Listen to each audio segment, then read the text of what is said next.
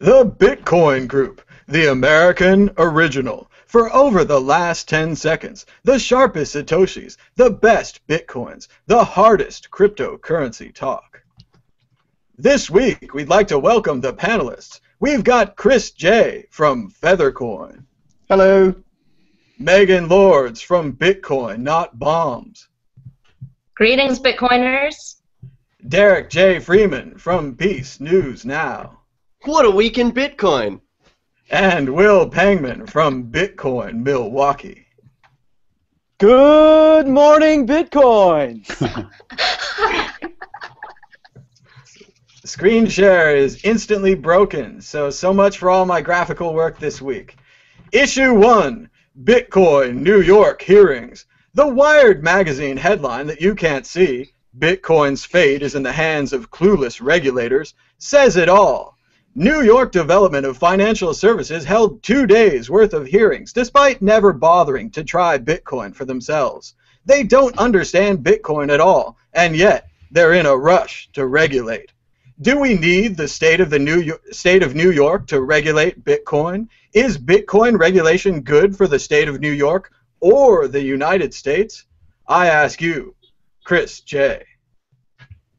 I think right now you either treat Bitcoin as a learning opportunity or you treat it as a threat. And I fully expect them to do the most logical thing.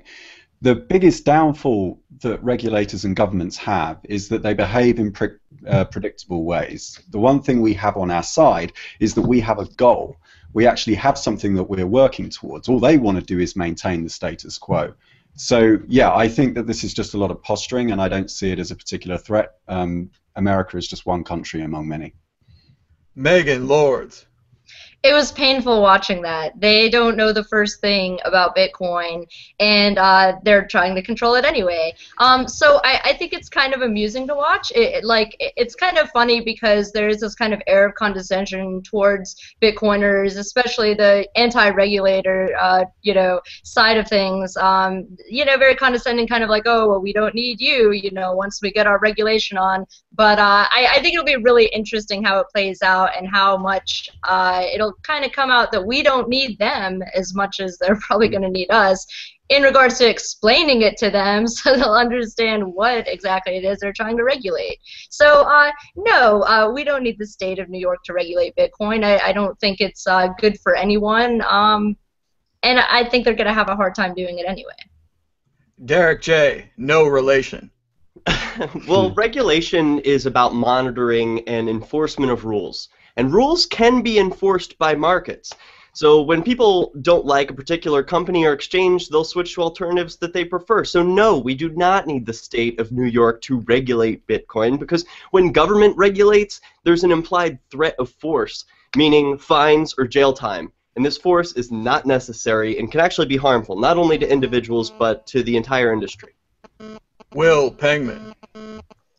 Yeah, regulators are very busy trying to get their grubby mitts all over this technology, but like you said in your opening, they don't understand it at all. It's something that has inherent qualities about it that it appears they ignored completely and, decided to apply their whims for certain inherent qualities they'd like it to have, or they're going to force upon it. Bitcoin's core belies those, central inherent qualities they'd like to impose on it.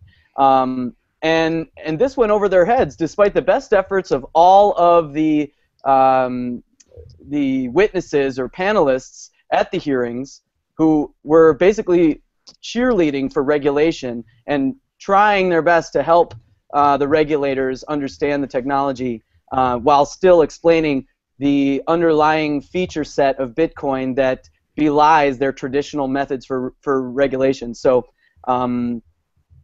yeah, it seems like they just won't achieve their goals, and they'll spin their wheels, and meanwhile the light speed pace of innovation in Bitcoin and decentralized technologies and cryptocurrencies in general will just continue to accelerate far past them. Absolutely. I agree with Will. The inherent qualities of Bitcoin, the ability for one person to send part of a Bitcoin from one address to the other address, are unregulatable. It's math, it's cryptography, it's a network. What you say in New York has nothing that can affect that transaction. This is a wholly new market that you've never seen before. And you didn't even do your basic homework. You didn't even learn how to send Bitcoin. You didn't even sign up, buy $10 worth, buy a book on Amazon, send some to a charity. The briefest and most minimal amount of research necessary to understand Bitcoin is to try it out. Try it out for yourself. It's not theoretical. It's like email. You can log in, get an account, send some around. It's kind of magical. You can't take it back. Once the email is sent, it's gone. Once your Bitcoin is sent, it's gone. You should try it out, regulators of New York, who are obviously in a big hurry to regulate this. I don't know who asked them to regulate this. The other word of the hearing was clearly hubris. As Andreas said, and we all agreed in our chat earlier this week, hubris. That like the gods, the regulators of New York, the former financial capital of the world, are now here to regulate us. And they don't seem to care what we think at all. Exit question. Which state will attempt to regulate Bitcoin next? And will they do it better?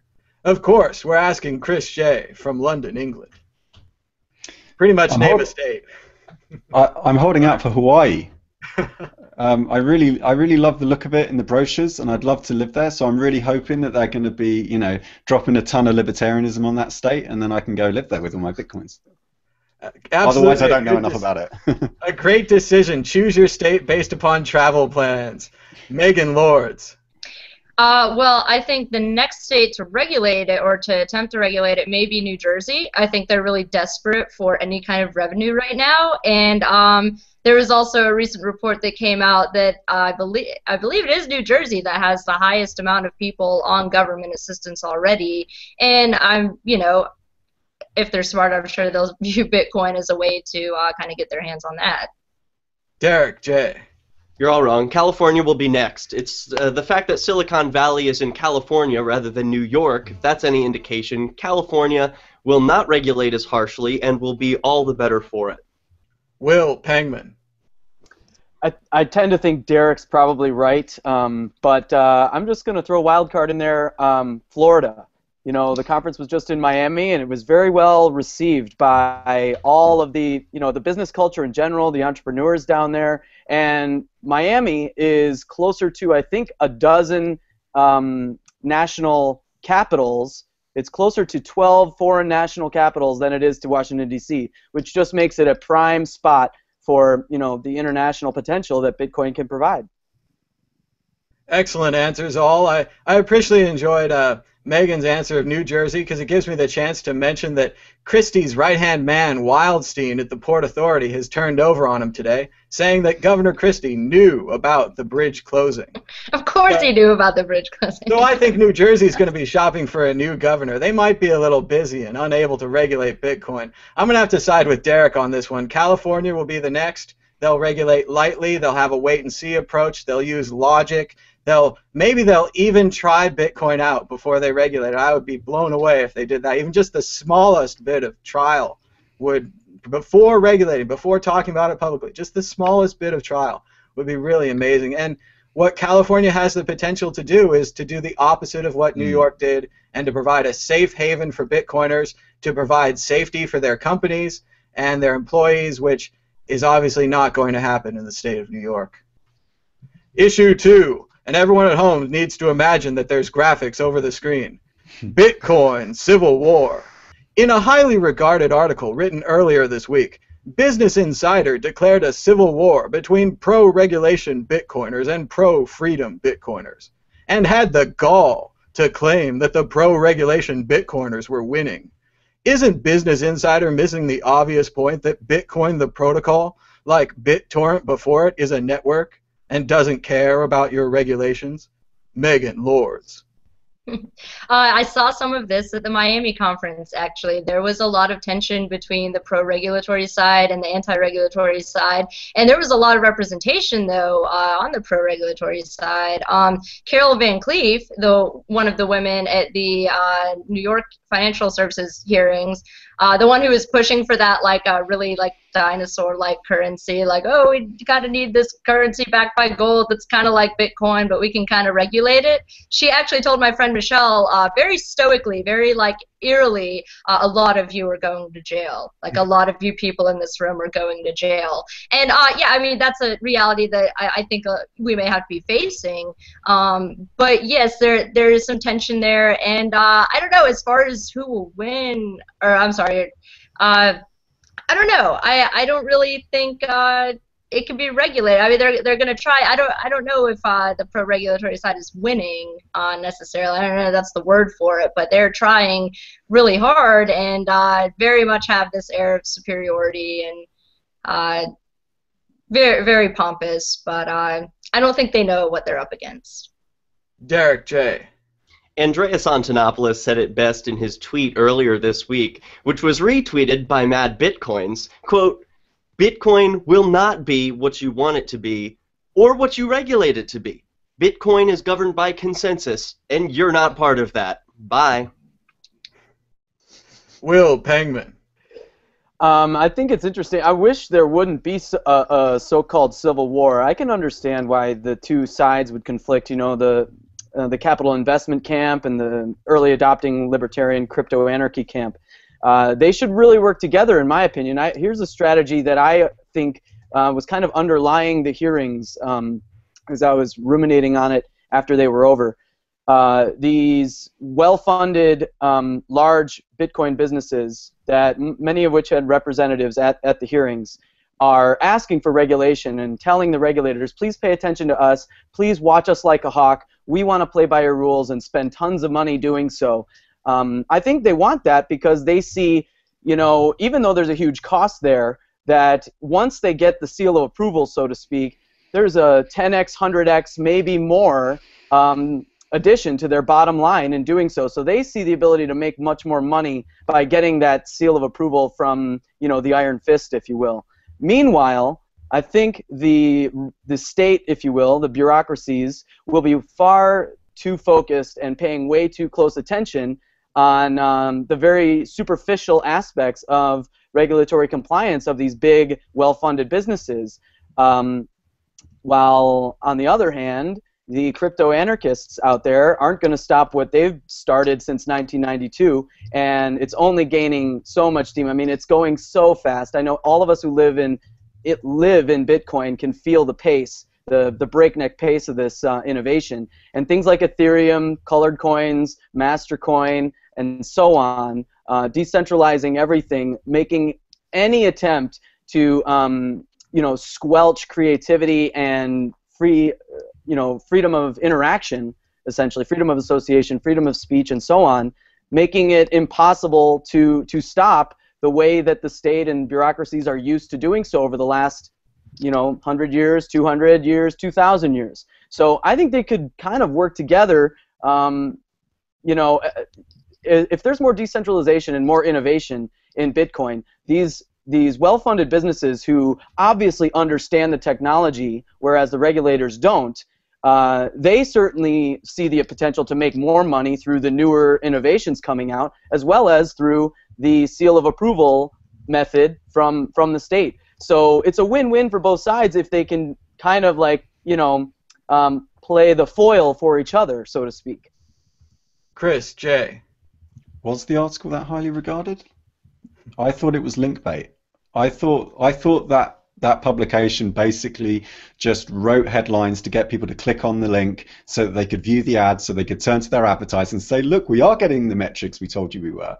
No, it was just they were deliberately trying to create division, and they were just trying to get people to click on that article. I didn't learn anything from it. I think it's a false dichotomy anyway. I think that right now the axis is tyranny versus freedom. And the only thing worse than a dictator is a slave in a system who wishes he was the dictator. That's what I can't stand.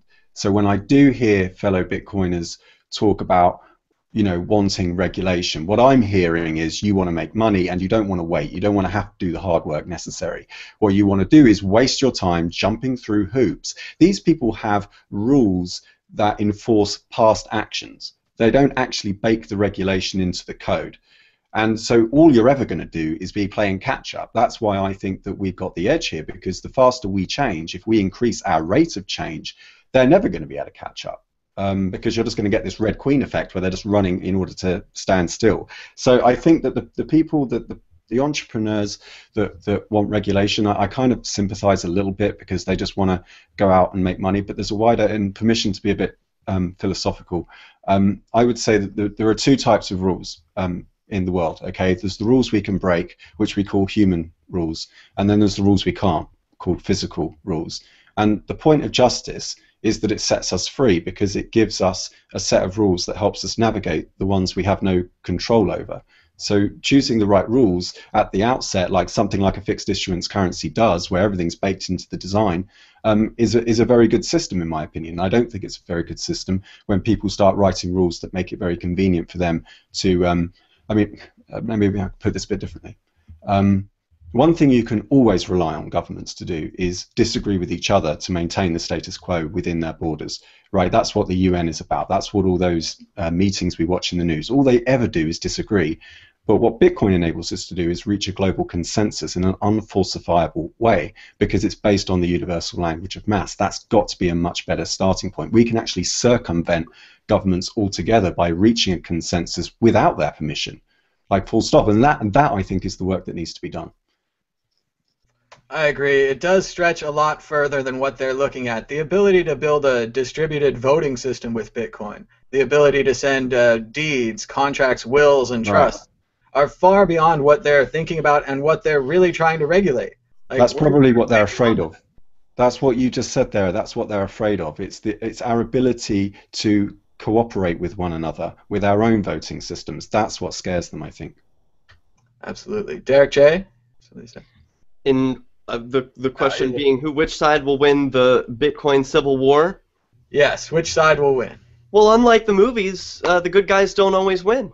And if pro-freedom Bitcoiners can get Bitcoin into the hands of the masses and get them using it without the regulation, they'll resist future intrusions by government. And the fact that Ethereum has already been released shows that pro-freedom Bitcoiners already have a clear lead in this war. And it's worth noting that while we may call it a war or a battle, only one side is fighting with guns and cages. Shame on them. Mm-hmm. Will Pangman. Who will win? Definitely the pro-freedom Bitcoiners, the pro-freedom tech innovators. The speed is just far too fast. I mean, the regulators are still working in a paper world, and Derek mentioned it earlier. Ethereum and these next-gen technologies are going to eliminate any possibility for external laws to be applied on. I really liked what Chris said, making the distinction between natural law and man-made law. Man can't thwart the law of gravity, and if you bake regulation or rules into the code of a particular innovation, and that's all that's needed, and that can be arrived at by consensus, and network effect will show the winner. And I think what we're seeing here is the future of money or of interaction, economic interaction, is in cryptocurrency. And so we're all ahead of the game right now, and eventually it will be like Teflon. So, and I completely agree with Derek. Shame on those who would fight this altercation with violence. Chris J. I think that ultimately when a king starts stealing from his people, the people are incentivized for change. And I think the mistake that a lot of these governments made was they got greedy. They didn't cut us in on the deal. They didn't give us anything back and just kept taking and taking. So I think that, well, my knee-jerk reaction actually would be to say it's up to us, that futures don't invent themselves. But yeah, I think the freedom is going to win. Megan Lords. Bitcoin will win. Whoever is on the side of innovation, and not just Bitcoin, cryptocurrencies in general. I'm very excited about the Ethereum project. Whoever's on the side of innovation is going to win this. Whoever's thinking ahead, and I'm not talking about like, you know, a year ahead, 5 years ahead. I'm talking 50 years ahead to the future. Megan's More than absolutely that. right. And she stole my answer. Bitcoin will win. The protocol will win. The network will win. TCP/IP will win. Whatever can deliver money fast, under a consensus in a trusted network is going to win. And that seems to be our system. Their system is cash. Their system is control. It's banks. And while I don't exactly see Will's rosy vision of the crypto anarchists, the libertarians, and the capitalists all getting down for a tea party, I do think that the war analogy is a bit overblown, but I enjoy the media hype of a good war analogy. So, and I was quoted in the article, so I had to go with it. Moving on, issue 3. And again, you're visualizing graphics here. BitInstant CEO arrested. Charlie Shrem, partner of the Winklevi, a $6 million man, was arrested at the JFK airport upon his return from the Miami Bitcoin conference. Not at his office, not at his home, but at the airport. What is the government trying to say with this arrest? Will the charges hold water? Derek J. Now, caging Charlie, who's not even been accused of hurting anyone or creating a victim, is simply an intimidation tactic. His charges were 1 count operating an unlicensed money transmitting business, 1 count of money laundering conspiracy, 1 count willful failure to file suspicious activity report. Essentially, he's being charged with not being paranoid enough about reporting his customers to the authorities. He hasn't done anything wrong, and the authorities who are charging him with so-called crimes even admit in their charges that he hasn't created any victims. Will Pangman. Yeah, I was, you know, not happy to hear that one of the, you know, pioneers of the Bitcoin, you know, making Bitcoin accessible to the masses, was taken off our hands here temporarily. I don't think the charges will stick. That's just my initial gut reaction. You know, these thought crimey charges. I gotta think Charlie, you know, has several lawyers on retainer who've been preparing for such an, such a thing to come up as him being arrested or linked to the Silk Road or whatever. It's all spurious allegations, it sounds like, if you read the indictment. And yeah, I mean, if you were a user of BitInstant and you realized how creative he and his company had to be to make Bitcoin accessible to people as instantly as possible, going through like 3 or 4 different proxies to make it available to anyone who could get close to a MoneyGram red phone or whatever. I often like buying Bitcoins through BitInstant, going to the red phone, the bat phone, I would always call it. And I have some fond memories of that from the springtime. I think Charlie will be back. It's too bad that this might spoil some of his associations. That he had some good things in the works, and not seeing him on the Bitcoin Foundation board anymore is again a little bit disappointing. But I think ultimately what we'll see is hopefully he'll be exonerated of all or most of these charges, and the veil of authoritarianism will fall, and we'll pull back the curtain on the wizard here for all to see, and more people who've been looking at this from the sidelines thinking, I really like the idea of Bitcoin, but I'm too scared to get involved because I think the government's going to shut it down or whatever. When they see kind of more of this behavior from the state, and we had this discussion in the last topic too, these actions are just making these hypocrites out themselves as hypocrites, and more people will see this. And I think this is, unfortunately, these are steps that have to happen, and there's pain that we have to go through along this process. But there is a light at the end of the tunnel. The rosy view that I often espouse, I think, will be the one that we all end up, seeing, that the credibility of the state regulators and governments in general is falling dramatically day by day, and cryptocurrencies are accelerating this process. So, Chris J. Yeah, I think all governments really do is posture, don't they? I just feel like they don't know what to do. So they just do what they know how. They just do what their rule book tells them to do. I don't know too much about the details because I wasn't there. I didn't see what crime he committed, so I can't really comment on whether he's done anything wrong. I sort of agree with Derek though that it doesn't appear as though he's created any victims. So quite why he needs to be put in a cage, I'm not sure, unless they feel he's a flight risk or something. So yeah, I don't have much to add to what the other guy said. Pretty much agree. Megan Lords. We have to assume that we're being targeted for being involved in Bitcoin, and I think the more high profile you are and the bigger your organization are, the more that you're probably being spied on. I mean, it's not, any secret that the NSA is spying on everyone. They're probably especially scrutinizing Bitcoiners. It's really unfortunate, though, because this is someone who hurt nobody, who does what the government does all the time. I mean, I think it's showing the government's own hypocrisy. And at the same time, I think I lost my train of thought there. I don't know if the charges will hold water. I really hope they set him free. Obviously, no one's been harmed, but the government needs a boogeyman. This week it's drug trafficking, and they're probably going to go with the drug trafficking thing for a while until they find something else that they can negatively associate Bitcoin with. Maybe it'll be something else, but we have to be prepared for these things. It's very easy to demonize Bitcoin, and but it is up to us to kind of be a counterforce against that demonization and show all of the awesome things that Bitcoin is being used for.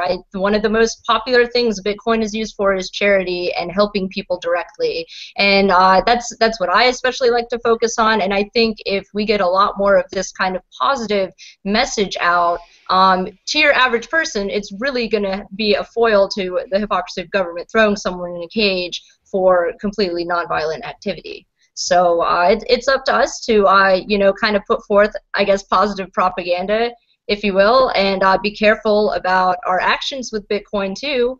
We have to assume we're being watched. We have to assume maybe there's even been, some infiltration or something. So being cautious, but also, showing the world what Bitcoin can actually do. I agree, Megan. There's a lot of great examples of Bitcoin charity, such as Jason King from Sean's Outpost, who's running across America at bitcoinacrossamerica.com. He's got an RV, and he's also running, so to raise awareness for homelessness and charity. So you can check that out at bitcoinacrossamerica.com. But if you really look at the Charlie Shrem arrest and what he's accused of doing, they're accused of selling Bitcoins to the users of the Silk Road via the forums of the Silk Road. Now, it does look like some of the users were able to get Bitcoins without entering any of their personal information, and that may be some kind of a small regulatory issue. But as far as the core issue of giving someone money and then being held responsible for what they did with that money, I really don't see how they can hold Shrem responsible for that, because if that's true, every ATM in America that gives someone money that presumably could be used on a drug deal is guilty. Every bank is guilty. Every person that you give money to, you don't know what they do with it. They could go skydiving. They could drink a fifth of whiskey. There's a lot of horrible things that people can do to themselves, and giving them money should not be a crime. It's money. So moving on. Exit question. Much ado about nothing. Spot judgment. Forced prediction. What is the outcome of Shrem's trial? Derek J. Well, it's not much ado about nothing. It's very serious, but it's not what it appears on face. The Magna Carta 800 years ago gave us the principle of habeas corpus, or show me the body. As we've all mentioned, Shrem's actions hurt no one, so there is no victim or body to present. And conspiracy, furthermore, is a near impossible charge to prove. So the point is really not to convict him. The point is to intimidate others who want to innovate in the world of Bitcoin or other cryptocurrencies. If the government were to apply their charges consistently, you're right, Thomas, they should be charging the chairman of the Federal Reserve Board because people use their dollars to buy drugs in black markets. And furthermore, the government is still operating on the old world principle that you can cut off the head of an organization to kill the whole thing.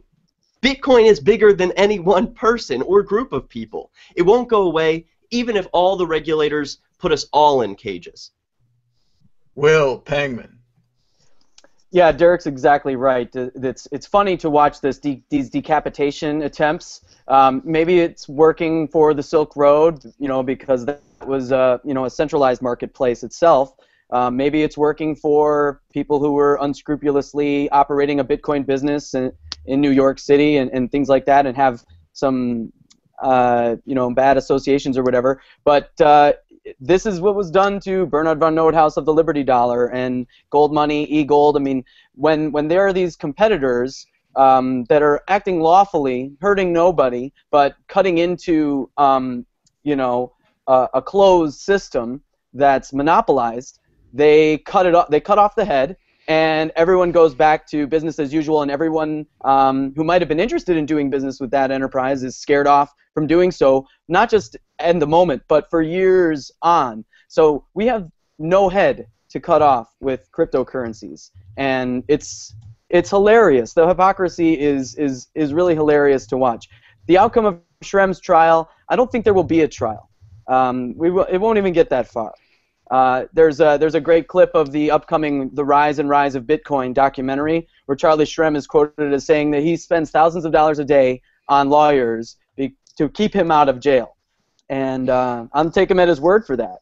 And I think, we've all discussed, if you've read the indictment, you can tell how spurious and, he's like tertiarily charged with conspiracy. It's not going to stick. Chris J. Yeah, I've actually had some more thoughts since what's already been said. Bitcoin is a complex adaptive system.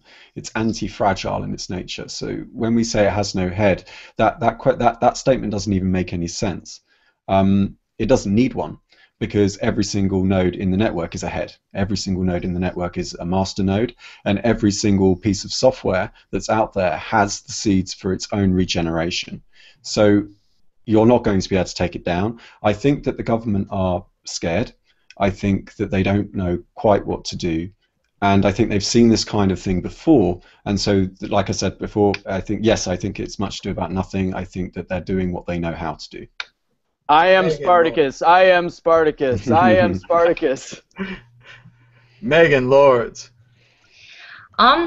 I think that he's got a great team of lawyers on his side. I think that's going to be very beneficial for him. If any of the charges stick, it'll be the failure to report the suspicious activity report. They take that shit really seriously, and it's total. I mean, it's ridiculous. It's absolutely ridiculous, the whole idea of the suspicious activity report. But if any of the charges stick, I think it would be that one.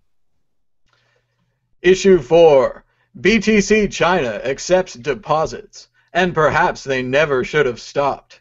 BTC China now believes that the December 5th advice issued by the People's Bank of China only applies to banks and not to exchanges. BTC China has reopened for business. It's as if the last few months didn't mean anything. Is the 2-1 fear over? Bitcoin to the moon? I ask you, Will Pangman. I think they found a loophole, and on really close inspection of the guidances or announcements to come out of the, the Chinese central bank and stuff like that, they found a loophole, and we always will, as long as we need to interface this new form of transaction, of value system with the legacy system. We're going to have to find these loopholes all along the way, because these dinosaurs, they're lazy. They don't want to innovate. We're using the same system that existed. You could argue 5,000 years this system has existed, but let's just say 100 years. The birthday of the Federal Reserve was just a few weeks over 100 years ago. But yeah, it's like this iron fist is squeezing a fistful of sand, and the sand is sifting through the knuckles, and that will continue to happen. And there's incredibly creative geniuses that I'm always in awe of, the ideas that they talk about in forums before they get to work, and then they get to work, and days or weeks later, very short periods of time, they've created new things. that this can't be stopped. So, yep, it's exciting. I just can't wait to see what 2014 has in store for the exchange in China, other exchanges in that country, Bitcoin businesses in that country, and other oppressive regimes around the world, and also what we might see in the U.S. too.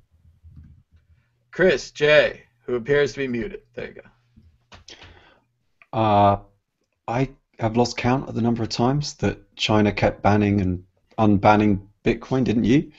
And I don't think the market, if you look at the price, it's more stable than it's been for a very long time. I think this is probably the longest period of stability that we've ever seen. So I think that the market is not stupid. I think that information was priced in to the function quite a long time ago. And I would say that one of the best attributes of an entrepreneur is to break the right rules in the right order in order to get yourself out of some kind of bind. Like if you look at all the great innovators in history, like Da Vinci, or I don't know, of course my mind goes blank right now, but you know what I mean. What they do is they acknowledge the reality of their situation in order to get somewhere more exciting. So they learn how to work within their framework. And I think that Bobby Lee has done that beautifully. And I also quite like the other one. Is it called Huby? Who the actual CEO started taking deposits personally in his personal bank account. So that kind of thing is very good. I think we need to move on from China anyway. I think I'd like to see India, Africa, and South America come on board next. Megan Lords. Yeah, I think the guys pretty much said what I was going to say about Bitcoin in China. Yeah, I pretty much agree. I think it was a little bump in the road there for a while, but yeah, it can't be stopped, and this is just indicative of the long run. So Bitcoin to the moon, I mean, I hope so, but I'm really enjoying the stability, and I kind of hope it stays stable for a little bit longer too, because it's a lot easier. What I've been doing is talking to business owners in Pensacola, trying to get people started. It's a lot easier to say, hey, look, this has been stable for a while. You know, they're going to be more comfortable accepting it for their business if it's stable. So yeah, I hope it kind of stays where it's at for a while. Yeah, sorry, China, can't be stopped. It's a honey badger money. Derek J. Yeah, BTC China accepting deposits again shows us that the world is changing in a really exciting way. I always hoped, but I never imagined in my lifetime, it would be possible to disobey governments with near impunity. The Chinese government can pound sand when it comes to Bitcoin regulation. It doesn't matter what they say. The people using Bitcoin won't research the rules before researching how to use Bitcoin, and once they know, the rules don't matter. Bitcoin to the moon. Excellent. Exit question. Price check. What is the Bitcoin price 1 month from now, March 1st, 2014? Will Pangman. I think we start to see a little creeping increase, but not any of these crazy volatile, major spikes. So maybe we're back over 1,000 by then, or getting close to it in terms of the average price across the exchanges. Chris J. I don't know what the price is going to do, and neither does anyone else. I'm terrible at making predictions, but I don't think it will be lower than where it is today. Megan Lords. 873.5. Derek J. We've seen a lot of stability these past months. I imagine that will continue, and I predict a price of $850. Well, I'm going to continue to lead the pack, and I'm going 1,200. Issue 5. Visa CEO doesn't see Bitcoin as a business threat. Hubris seems to be the theme of this show. First the NYDFS, then the pro-regulation crowd, and now Visa. If you can't say something nice, isn't it better to say nothing at all? Or have they opened Pandora's box? Chris J. Remember that these companies have quarterly earnings reports. They have shareholders. They've got to be seen to be doing something. Otherwise, it will be looked upon as a sign of weakness. They were increasingly reticent, and I think they were being made to look irrelevant. So, yeah, I wasn't surprised at what he said. I mean, what else did you expect him to say? Megan Lords. He's right in the short term. People are going to be using credit cards for a very long time. I think in the long term, Bitcoin's definitely going to take over. It's just way easier to use. I mean, it's inconvenient for me, like typing in my credit card, like whenever I have to buy something, if I'm not buying it with Bitcoin, it's like I get like kind of irritated by that. I know I'm like getting spoiled by Bitcoin. But I mean, think of how long people took to adapt to the internet. I mean, I know people who still refuse to use it, who are still very terrified by it. So you're always going to have that, I think, small percentage of people who are maybe, you know, hesitant to use it. And I think credit cards are going to be dominating for the short term. But in the long term, I think Visa's going to regret it. So. Derek J. Yeah, Sun Tzu wrote in The Art of War, quote, "If your enemy thinks you're strong, appear weak. If your enemy thinks you're weak, appear strong." Visa is appearing strong, and that should tell us all we need to know. Will Pangman. Well put, Derek. Yeah, I agree with Megan. You know, we still have a long way to go before some of these companies are made to be obsolete if they don't adapt. You know, there's a lot of people who put up with the irritation that Megan described, that she has, and that's the vast majority of people who are irritated with entering their credit card information or subjecting themselves to identity theft risks and things like that. But they still put up with it, and even though it might be, you know, the height of irritation meeting their, you know, the threshold for them, they're still gonna go lockstep for a long time, and that's just because I think you know, mankind has been beaten into shape by governments for so long that it's going to take a long time before you know, the general public loses enough faith in these older legacy businesses. You know, we've heard Jamie Dimon and his opinion on Bitcoin. Western Union in the last quarter of last year issued their, you know, little findings on their, you know, not seeing Bitcoin as a threat. If anyone should be worried, it should be Western Union. But yeah, Visa doesn't surprise me. And I don't think Bitcoin should be seen as a threat by any of these businesses. They should totally adapt and fold it into their model and slowly, you know, slowly grow. I really like the approach that we've seen from some freedom-minded CEOs out there. I'm thinking of Patrick Byrne and I'm thinking of Fred Wilson, who are out there leading the charge and not afraid to kind of take the plunge, so to speak. It's not that big of a plunge. I think I said this last week. I mean, you know, for a company as big as Overstock, it took them a few days, a couple coders, and some business strategists, and they figured it all out. And now they accept Bitcoin 6 months ahead of schedule. You know, Fred Wilson, forward-thinking, same thing. You know, he wanted to invest in Bitcoin businesses as soon as he could, and he did. So hopefully we see some more, you know, more forward-thinking entrepreneurs who have had lots of success in the past do more. I'd like to see Richard Branson do more than just Virgin Galactic, integrate Bitcoin into his other Virgin properties. I agree with what Megan said. There was a great comic strip that came out this week. I meant to cover it on the show, but I haven't gotten to it yet. And it was from I Can Barely Draw, or I Can Barely Draw, something like that. And one of the points of the strip was how different the credit card industry is from Bitcoin. They said, well, in Bitcoin, the person who has the money sends the money, right? Then they said, in the credit card industry, they have your secret code, and once you give it to them, they initiate the transaction without your permission or knowledge, and that's why you can have wrong amounts charged or multiple amounts charged, double charges, because the system is completely backwards. Bitcoin restores the system to the way it's supposed to be. You keep your money. If you want to buy something from someone, you send them the money. They receive the money, and that's that. You don't need anything else. So I really think these businesses are in for a surprise. And as for Chris J's point, they did have a choice. They could have said nothing. If you're, like Derek was saying, if your opponent is superior to you, you should evade him.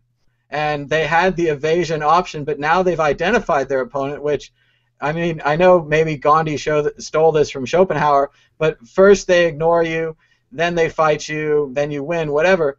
They've stopped ignoring us.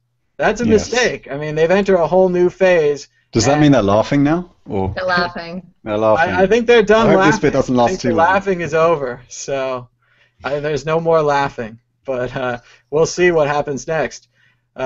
Exit question. Western Union, Visa, and PayPal have all mentioned Bitcoin.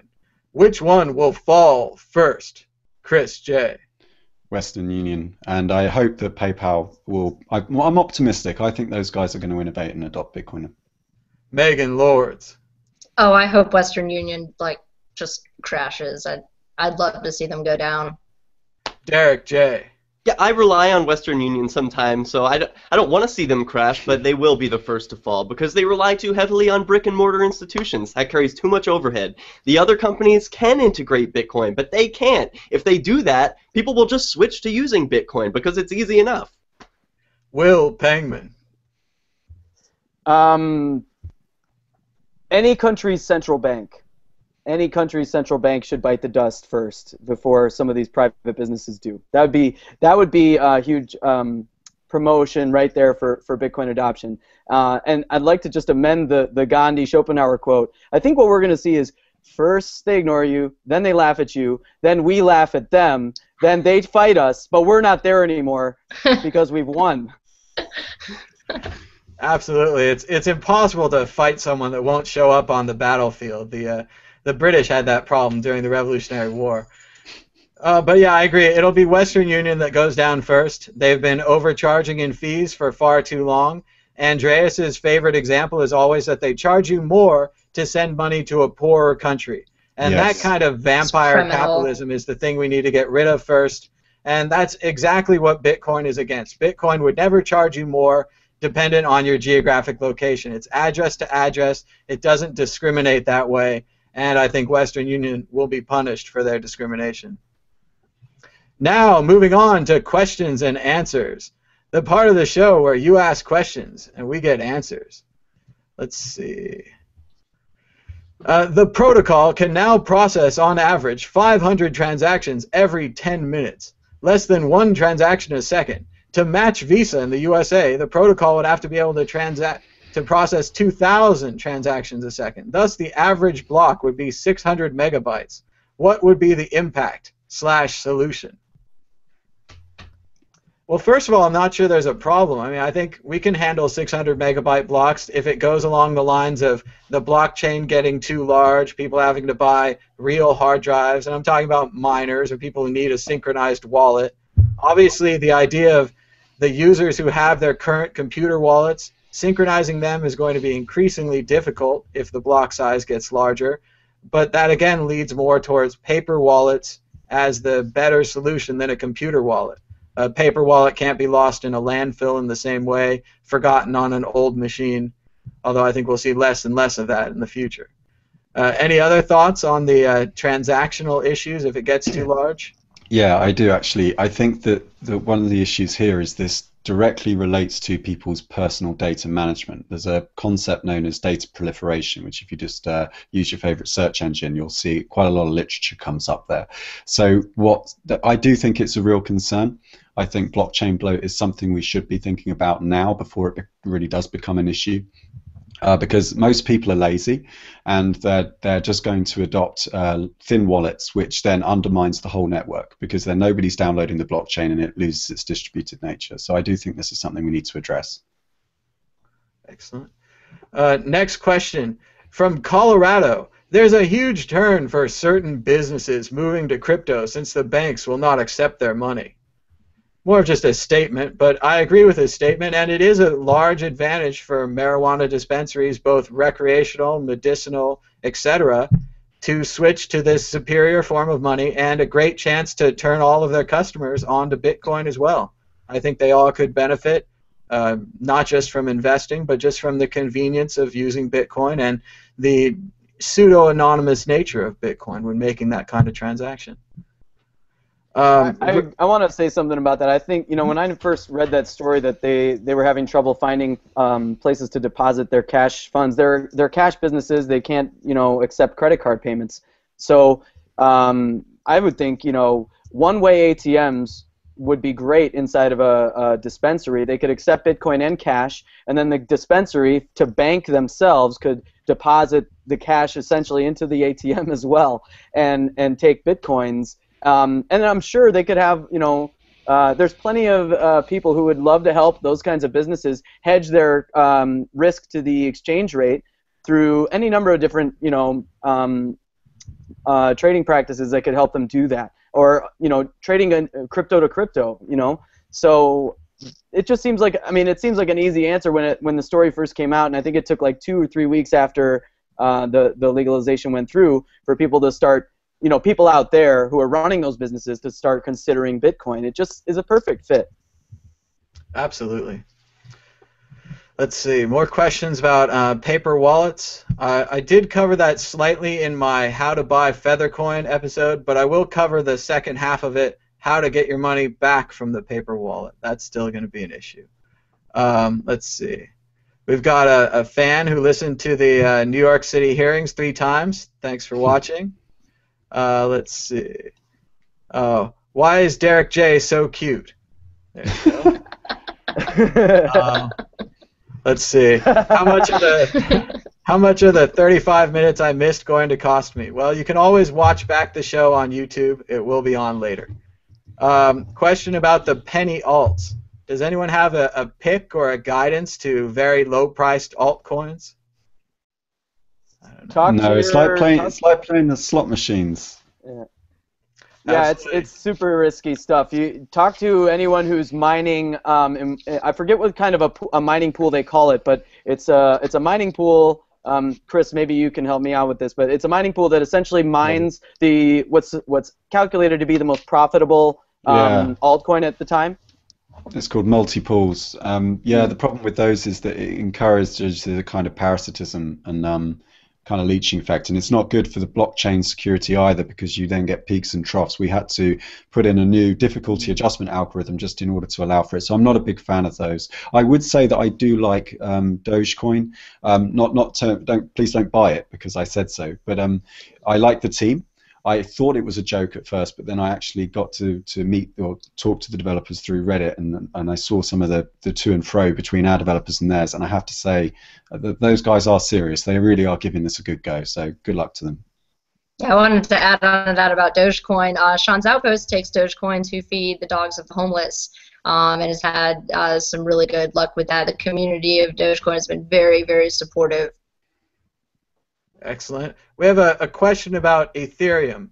Isn't Ethereum a competitor to Bitcoin, and isn't it inflationary? Does anyone have an answer to that? My understanding is that I don't think it's inflationary, but it's not. There is no cap. It's a steady rate of inflation, so it's not arbitrary like we're used to experiencing. So just maybe this is kind of getting at the question the viewer is asking. The reason I confront so many people who decry Bitcoin's deflationary nature as like some impending tragedy, the reason people think that way is because that's how every other deflationary currency or deflationary situation in our past has gone, because of human error or human intent. So as soon as there's manipulation going on that starts a deflationary downturn, it becomes a spiral because of human beings. So if you have something controlled by mathematics and transparent to everybody, you're not going to experience that same, panic environment, because everyone can see what's going on. It would be like having a seat on the floor of Congress and in every single congressional committee, hearing and everything, being able to take in all that information and have all those processes be fully transparent to you. And then you can go and behave, based on all of your analysis of all that intake. So think of it like that. And if that's, so whether a currency is deflationary or inflationary, as long as it's a fixed rate and fully transparent and open source code, then I don't really see a problem. Chris, Jay, anything to add? Yeah, I think that's right. I think the point of fixed issuance is that everybody knows what to expect. What's bad about the current inflation in the current markets is that Ben Bernanke wakes up one day, has a bad, is in a bad mood, and he just prints it, and then it just rains inflation. It's great for his friends in the banks, but it rains inflation on everyone else. I don't know enough about Ethereum. I still haven't seen the source code or enough about it, but I do look forward to learning more. Absolutely. My understanding of Ethereum is that you can put computer code on top of Bitcoin so that you could have a social contract like a will or a trust represented in code. If the person is over 55 years of age, then pay them $500 a month from this trust. And now it's not a lawyer or a banker or an accountant making up this trust. It's a computer programmer probably selecting from a GUI that creates a mathematic, unbreakable code that is now your will. And your will is now carried out by the blockchain. So if it's anything like that, I'm really excited for it, and I can't wait to see what they do next. I don't know if it's inflationary. I do think the US dollar is inflationary, and it robs from people's savings. The more you save in an inflationary system, the more you lose. That's what's so great about Bitcoin being deflationary. The more you save in a deflationary system like Bitcoin, the more you win. There's only 21 million Bitcoins. It's pretty nice just to have even one of them. So. Yeah, I don't think Ethereum is a competitor to Bitcoin at all. If anything, it's a parallel blockchain, a parallel service that is also can also ride on top of Bitcoin, like you were talking about there. And I would think of it kind of like let's say like an old Corvette, right? You still want to drive the old Corvette sometimes, but you might still want the newest model of Mercedes, whatever, right? So they all have their place, and without Bitcoin, we wouldn't have any of these other things. Bitcoin, I think, will be around a long time, barring any internal failures. But yeah, I mean, I think it might have more like technologies like Mastercoin, colored coins, and open transactions in Ethereum might have more wide use decades from now than Bitcoin will, but it'll still be there. I agree, Will. I think it's time to stop thinking of altcoins versus Bitcoins. Mm-hmm. It's not a parasitic relationship, it's a symbiotic relationship. Bitcoin is the bridge by which you get your money to the altcoins. Maybe you win in the altcoins, maybe you get killed, maybe with Ethereum you get a contract. There's a lot of different things that the altcoins are going to offer, and it seems like Bitcoin, having its existing relationship with the legacy currency system, is going to be the bridge to get there. So there's definite value on both sides, and I think most everyone is going to go up, Bitcoin and the altcoins. So we'll see what happens. But next question, discussion about which state will regulate next is wrong. The state that doesn't regulate at all will win. That's an interesting point, Sheila. But I don't know. But it does. I mean, the entrepreneurs do want some kind of a regulatory framework. They're the ones that really want this because they're the ones like Charlie Shrem that are out there trading and dealing with large amounts of Bitcoin that can obviously piss the regulators off. Certainly, none of us has ever moved $1 million worth of Bitcoin like Mr. Shrem.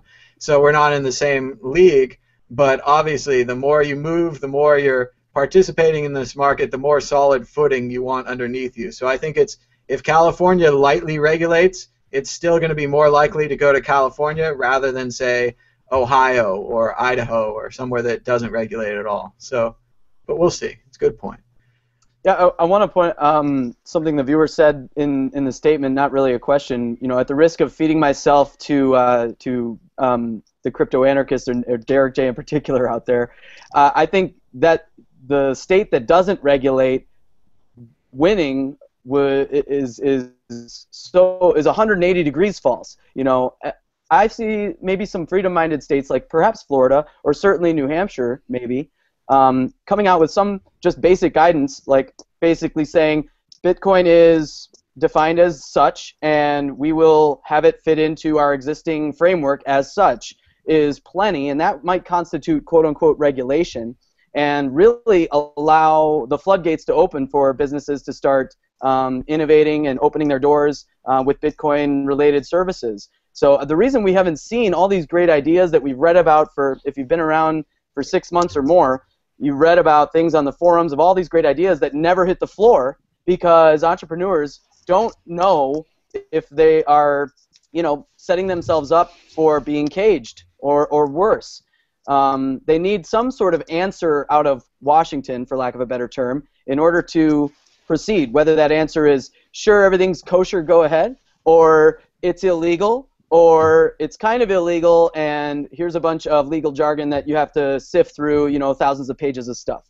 So whatever the answer is, they just need an answer, and we haven't really had that yet. But Will, that's the whole point. They can't. The whole worldview is broken, and they don't want to fix their worldview. They just want to fix the world. And so, yeah, that's defining all of these governments. Look at what they're all doing. They're prevaricating, they're procrastinating, they're putting off the inevitable. And, yeah, it's quite sad. It's quite desperate because we don't get our expectations well handled. You know, we just don't know what to expect. So you're right, yeah, whoever said that the state that doesn't regulate will win, I agree with that. I mean, it is a bit like marijuana legalization, where even just Bitcoin decriminalization, where they say it's okay and you can grow it, and if you find it, you're all right, and if you use the Bitcoin or if you use the plant that grows on the side of the road, you're fine. Whereas marijuana legalization is a lockstep law where it becomes more like tobacco and more like a regulated crop. And I'm not sure if that's going to be good for Bitcoin. But certainly the decriminalization, if New Hampshire wanted to say Bitcoin, whatever you want to do is legal here, that would help them out. That would cause a floodgate. But well, Hawaii. What about Hawaii? It looks really nice there. No, I agree with you there, Chris and Thomas. You know, that's a good analogy. The different marijuana regulations, or even any scheduled regulations for, you know, there are certain rules in Indiana that, you know, just by driving through the state you'd be violating, even if you're not even going to stay there. And maybe by creating, and you know, maybe I think you're right. Any amount of regulation isn't good, but we might, you know, it might still allow for businesses to be able to open their doors, and we can see some experiments begin, maybe. But yeah, if every state has a different set of rules for cryptocurrencies, or you know, like they do for, let's say, you know, cannabis or whatever, then it really muddies the water, and nobody knows where they can go or travel and what they can do in each place, and it's all word of mouth. You know, you learn by word of mouth by talking to people on the street whether or not you'll be able to conduct yourself the way you're used to conducting yourself in your home area. So yeah, that's a huge problem that I see that could really slow things down and just frustrate people, and that might be enough to slow adoption or lower trust or, you know, acceptance of this new technology. All right, our final question today. If the dollar crashed, like many believe, in 2014, would it be a run to Bitcoin or a run away from Bitcoin? Well, I'm not sure the dollar's going to crash, so I want to put that out there first. Yeah, can I say something about that? Because I've been watching some of those videos on YouTube, those dollar crash, because they come up as recommended if you're into Bitcoin, don't they? You probably don't want it. Really, I know it's like this morbid entertainment that these people have. We've been fantasizing about apocalypse for many decades now. We were making lots of films about it in the 90s, and then we had a few more with Cloverfield in the noughties. And I'm not so sure you really want this. It's very hard to make money in an Armageddon like that, because what exactly are you planning for? The whole point of those kind of catastrophes is they're notoriously unpredictable, and so you plan for one thing and then something else is what gets you. So yeah, I don't think that's a desirable outcome, and yes, I do think that Bitcoin will go up. I don't see why it would go down in a situation like that. Absolutely, I agree. I think Bitcoin is a new safe haven for problem currencies. Argentina, Iceland, Cyprus. Yes, we saw it already. Yes. Yeah. I mean, yeah, I can. Sure, go ahead, Thomas. If your banks are in trouble, and you have this new option of Bitcoin, even though it's a new option and it's a bit untested, a new option's better than no option. I mean, we've all seen what can happen with runaway inflation, Weimar Germany, wheelbarrows full of Deutschmarks exchanged for a loaf of bread. It's not unrealistic. It has happened before. I'd like to add that it's possible that the creation of Bitcoin and its promulgation has even staved off a dollar collapse and provided more of a soft landing for these ultimately doomed currencies. We have been saying lately that I always make that argument, Derek. Go ahead, Will. Oh, sorry. I make that argument in our meetups all the time when, you know, we have new members come in and they have this very concern, you know, or fetish, if you will, like Chris was pointing out, wanting this ultimate collapse, you know, because they're fed up with the system. I understand that. I completely sympathize with that. and wanting to see that happen. And I like that, Derek, you brought that up, because I often say to those folks, you know, we could see a nice little soft landing or a bridge using cryptocurrency out of an old failing economy. That would be great. But as far as if there is a dollar collapse, you know, overnight or something like that, something horrific, nobody's going to be worried about cryptocurrencies. They're going to be worried about food, toilet paper, and water. Yeah. So those will be the you know, the most sought after assets out there. So you know, hopefully it doesn't come to that. I don't have that preoccupation hoping to see these kinds of disasters just to see so-and-so burn at the stake or whatever. You know, it's that's not a good way. It's the innocent that get caught up in those things. It'll be your granny. It'll be the older generations that feel alienated by things whose object of concern wasn't ours. They didn't have time to spend on niche internet forums. Okay, they had other priorities in their life. So yeah, this is going to have lots and lots of unintended consequences. And right now, our priority should be inspiring and educating people about Bitcoin so that they can make an informed decision. One thing that does worry me is oil dependency, and also water too, because you can only buy oil with the petrodollar, and that does give us cause for concern because we are so very, very dependent on that black stuff. And so that could be a concern for me. I don't know what would happen, like if you went to an OPEC nation, like right now, maybe you've got you know, tens of thousands of Bitcoins. I wonder what would happen if you did actually offer them. Okay, let's have this morbid fantasy then. What would happen if you went to an OPEC nation and offered them, I don't know, 100 Bitcoins for a barrel of oil, i.e. orders of magnitude above the dollar value? That would reveal their preference in economics. That would force them to show their hand to the table and go, yeah, all right, 1 barrel, sure, why not? And then, of course, World War III would break out. That wouldn't be so good. I think we'd have to offer them a lot.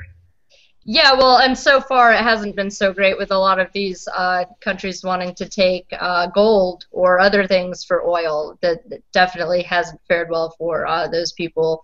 But I really try to encourage people who are in that kind of fear-based mindset that, you know, we're heading towards this imminent collapse. That Bitcoin is kind of this, you know, light at the end of the tunnel, kind of like, you know, it's something that they can get into now if they do have that concern, because it's a proactive solution. When you're sitting around thinking and watching these YouTube videos all day and, you know, worrying about, oh, this collapse is coming, it's imminent, you know, you get paralysis analysis, you can't do anything. And Bitcoin is a way to kind of end that and kind of, I think, give people hope who are in a more kind of fear-based mindset about the dollar. Absolutely. And moving on to predictions. This is the part of the show where I ask you to predict the future. It's everyone's favorite part. Are you ready? Chris J. Not really. It's my worst. It's a bit I hate. All right, we'll come back to you, but you'll be next. Megan Lords. Yes. Let's see. By the year 2017, Pensacola will have been taken over by Bitcoiners, and it will be renamed Crypto-Cola. Derek J. I predict the IRS will continue to remain silent on the tax rules. It will later attempt to enforce on individuals. The longer they wait, the less enforceable these rules will be. Will Pangman. Chris J. Exactly. That's exactly. What is this part of the show? I have no idea. This is the best. Just go with it. Look, just go with it. You know what I think. I'm gonna try and fudge it, and hopefully, whilst I'm fudging, I'll come up with something. I would say it is a lot easier to predict the next 10 years than the next 10 days, and getting there is always the hardest part. That's why I think we enjoy doing these predictions so much.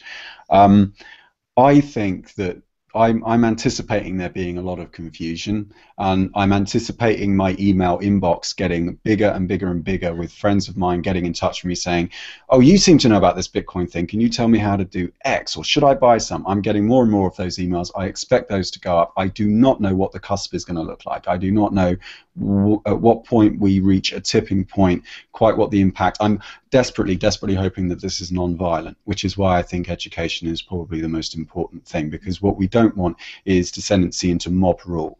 That's what we've seen happen before when people try to take things into their own hands without taking personal responsibility. So that's my half-fudged answer. Will Pangman. I'm kind of gonna fudge along too, but I'm gonna maybe pick up where Chris left off a little bit.